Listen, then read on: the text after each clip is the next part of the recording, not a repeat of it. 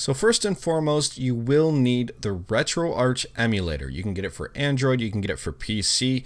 I also have a separate video on how to set it up if you are a first-time RetroArch user. There's also a great how-to guide on the RetroArch website, and I will leave that in the description below. So a few things to take note: you will need the exact same version of the ROM that you do plan on using for Netplay. I would also highly recommend using the same core, and I'll get to that in a bit. There are two ways to connect to each other online. The first way is via the lobby, and that's by creating a room, having someone find your room and join it. The other way is to manually connect via IP address. So in this video, I'm going to use the easier and more straightforward route, the lobby system. Alright, so I've RetroArch up and running right now on PC. There are a couple of steps that RetroArch recommends doing before you do go online. Now the first is to make sure your game is added to a playlist. To do this, just head over to the plus icon right here, either scan a directory or scan the file. So you'll scan the directory that your games are located in or the file. Secondly, you will also need a specific core. So not all cores are compatible with online multiplayer. I've experienced some work better than others. For example, there are a ton of Super Nintendo cores that you can download. The one I find that works is SNES 9X. If you download a core and try to go online and it's not working, you can always try a different core. RetroArch does state that any core that supports save states should work for Netplay. However, I found that's not necessarily the case when looking for optimal performance. So once you've downloaded the core, you've got your game populated here in the playlist, the next step is to go into your network settings. The network settings can be found in these little gear icons here by scrolling down and clicking on network. Now there are a few different options here, and I'm going to go over them. I'm currently running RetroArch 1.7.6. Different versions of RetroArch may have different options in here. So if your menu options are different, you may either have an older version or potentially a newer version of RetroArch. The first option is publicly announced Netplay. I would definitely recommend leaving this switch on so that your lobby does show up in the list of available servers to select. The second option is use relay server. I found this one to be very hit and miss in terms of quality.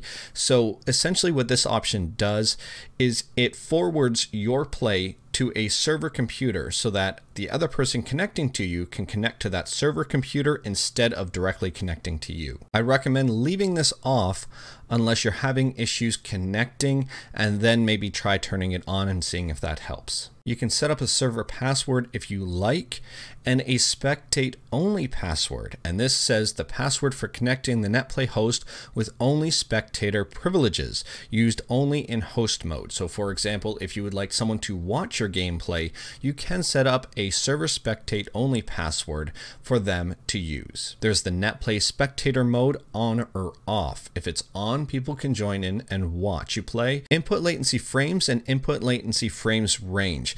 These are two options. I've got them set to 0. If you do increase them, it may smooth out your overall gameplay experience online at the expense of input latency, which is essentially if you are to hit a button, it's the amount of time between you hit the button and it registers on your screen. So if you have a higher number, it's going to take a longer time between your button press and the game doing something. However, if your game is really jittery and things aren't going smoothly, you can always try increasing this to see if it helps. So that's all from this menu.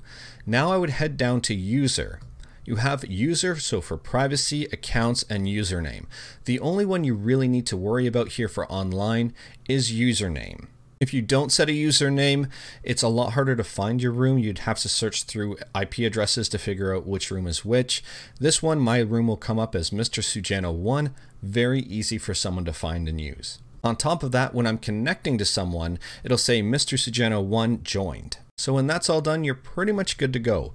Head over to where the headset is, which is the Netplay menu. You have different options here. Start Netplay host, connect to Netplay host, or refresh room list. Now, if you're connecting to someone, go down to refresh room list. If someone's already got the room set up and you just have to connect to it, you click refresh room list, and this will bring up the most recent rooms available.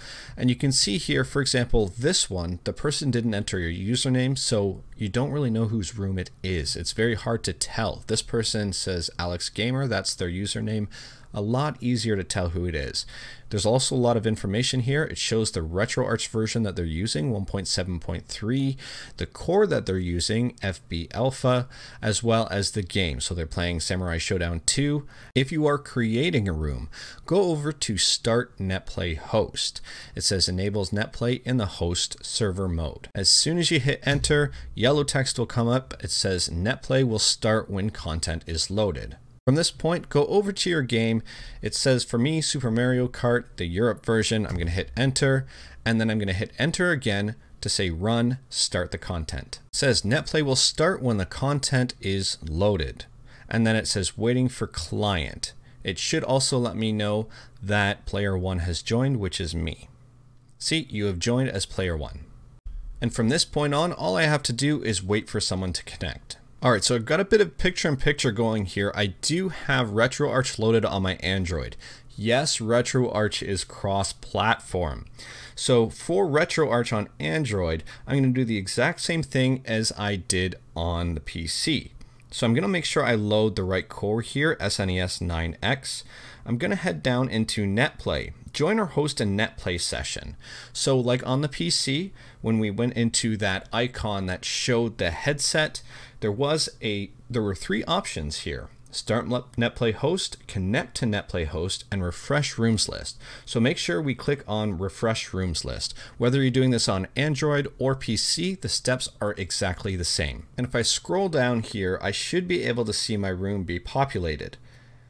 So if I keep scrolling, I can see Mr. Sujano 1, Canada, that is me. I can also see a RetroPie 1, which is not me. So Mr. Sujano 1, it shows RetroArch 1.7.6, Win32 x64, which is the version of RetroArch I'm using on my computer. It says the core is SNES 9X and the game is Super Mario Kart. Now you can also see the version of the game populated in this menu. So all I have to do is click on the version of the game, and it does take a little bit to load and to connect, especially from Android to PC. Now this setup is available on different systems as well. For example, the NES, even the Dreamcast, you can also Netplay. Now your overall experience with Netplay will differ based on the system that you are running. Different computers handle emulators differently. On top of that, if you're using different systems, for example, a PC connected to an Android, your experience may also differ. Location matters. If you're further away from someone, the location will impact how well your game performs. The further you are away, the worse your connection is going to be. For the best overall connection, my recommendation is that you connect to someone on the same operating system. For example, if you're both using Windows 10, use the same version of RetroArch, as well as you will need the same ROM. All things considered, everyone's experience with Netplay will probably differ to some degree, so it's really hard to troubleshoot specific issues. So that's it from a very basics point of view. You can obviously tweak settings, play around with things. If things aren't going well, feel free to change your settings up and see if it helps. Anyways, that's all I've got for today. If you liked my video, leave a like. If you didn't like my video, leave a like. Hit that subscribe button. Check out my other videos. Thank you, everyone. Take care.